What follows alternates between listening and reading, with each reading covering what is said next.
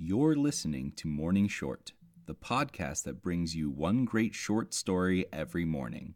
Available on listen.morningshort.com, iTunes, SoundCloud, and any podcast app.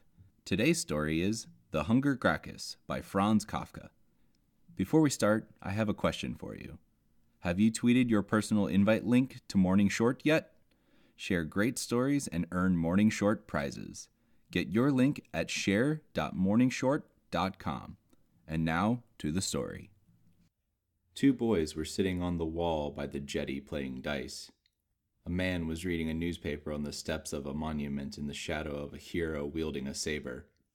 A young girl was filling her tub with water from a fountain. A fruit seller was lying close to his produce and looking out to sea. Through the empty opening of the door in the window of a bar, two men could be seen drinking wine in the back. The landlord was sitting at a table in the front dozing. A small boat glided lightly into the small harbor, as if it were being carried over the water. A small man in a blue jacket climbed out onto the land and pulled the ropes through the rings. Behind the man from the boat, two other men in dark coats with silver buttons carried a bier, on which, under a large silk scarf with a floral pattern and fringe, a person was obviously lying. No one bothered with the newcomers on the jetty, even when they set their bier down to wait for their helmsman, who was still working with the ropes. No one came up to them, no one asked them any questions, no one took a closer look at them. The helmsman was further held up a little by a woman with disheveled hair who now appeared on the deck with a child at her breast. Then he moved on, pointing to a yellowish two-story house which rose close by, directly on the left near the water. The bearers took up their load and carried it through the low door furnished with slender columns. A small boy opened a window, noticed immediately how the group was disappearing into the house, and quickly shut the window again. The door now closed as well. It had been fashioned with care out of black oak wood. A flock of doves, which up to this point had been flying around the bell tower, came down in front of the house. The doves gathered before the door as if their food was stored inside. One flew right up to the first floor and pecked at the window pane. They were brightly colored, well cared for, lively animals. With a large sweep of her hand, the woman threw some seeds towards them from the boat. They ate them up and then flew over to the woman.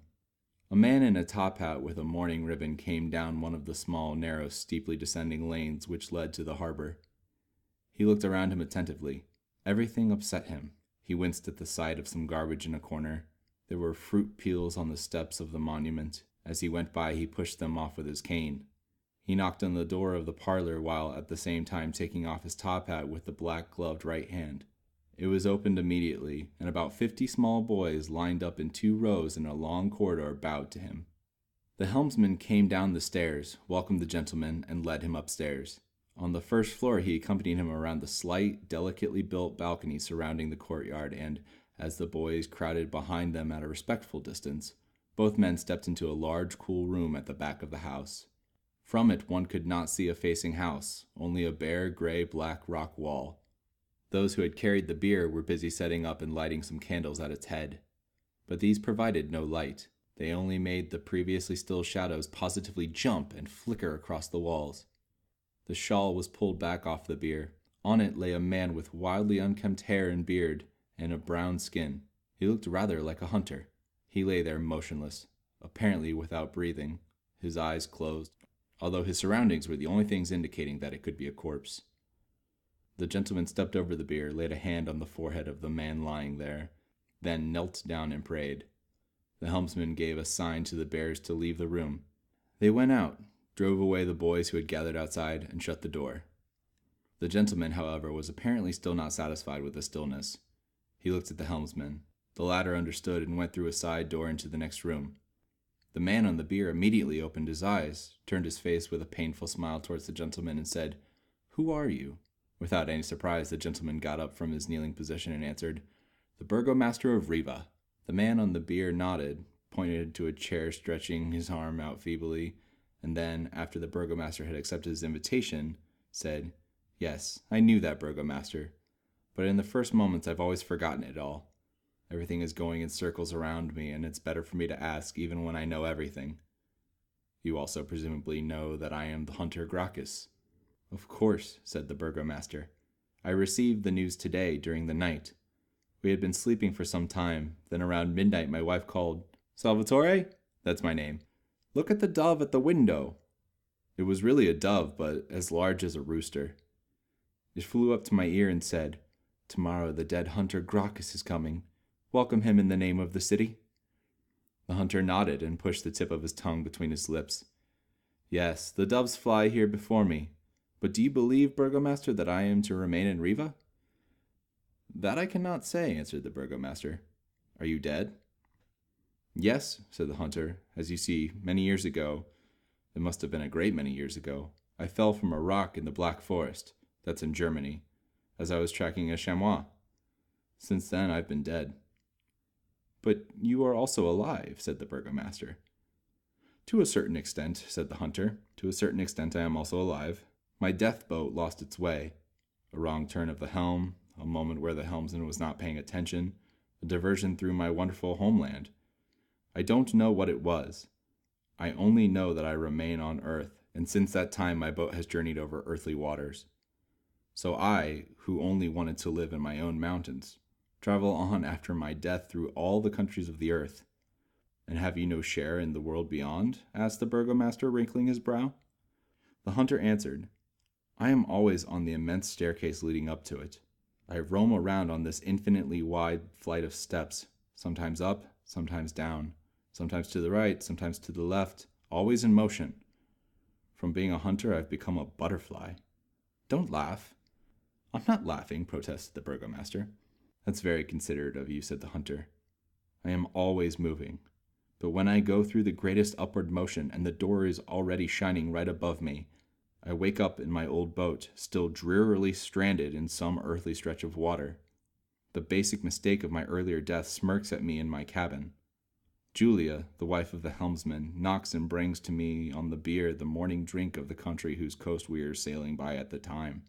I lie on a wooden plank wearing, I'm no delight to look at, a filthy shroud. My hair and beard, black and gray, are inextricably intertangled, my legs covered with a large silk woman's scarf with a floral pattern and long fringes. At my head stands a church candle which illuminates me. On the wall opposed to me is a small picture, evidently of a bushman aiming his spear at me and concealing himself as much as possible behind a splendidly painted shield. On board ship one comes across many stupid pictures, but this is one of the stupidest. Beyond that, my wooden cage is completely empty. Through a hole in the side wall, the warm air of the southern nights comes in, and I hear the water lapping against the old boat. I have been lying here since that time when I, the still living hunter Gracchus, was pursuing a chamois to its home in the Black Forest, and fell. Everything took place as it should. I followed, fell down, bled to death in a ravine, was dead, and this boat was supposed to carry me to the other side. I still remember how happily I stretched myself out here on the planking for the first time. The mountains have never heard me singing the way these four still shadowy walls did then. I had been happy to be alive, and was happy to be dead. Before I came on board, I gladly threw away my ragtag collection of guns and bags, and the hunting rifle which I had always carried proudly, and slipped into the shroud like a young girl into her wedding dress. Here I lay down and waited. Then the accident happened. "A nasty fate," said the Burgomaster, raising his hand in a gesture of depreciation. "And you are not to blame for it in any way?" "No," said the hunter. "I was a hunter. Is there any blame in that? I was raised to be a hunter in the Black Forest, where at that time there were still wolves. I lay in wait, shot, hit the target, removed the skin. Is there any blame in that? My work was blessed. The great hunter of the Black Forest, that's what they called me. Is that something bad?" "It's not up to me to decide that," said the Burgomaster. "But it seems to me as well that there's no blame there. But then, who is to blame?" "The boatswain," said the hunter. "No one will read what I write here. No one will come to help me. If people were assigned the task of helping me, all the doors of all the houses would remain closed. All the windows would be shut. They would all lie in bed, with sheets thrown over their heads. The entire earth would become a hostel for the night. And that makes good sense, for no one knows me. And if he did, he would have no idea where I was staying.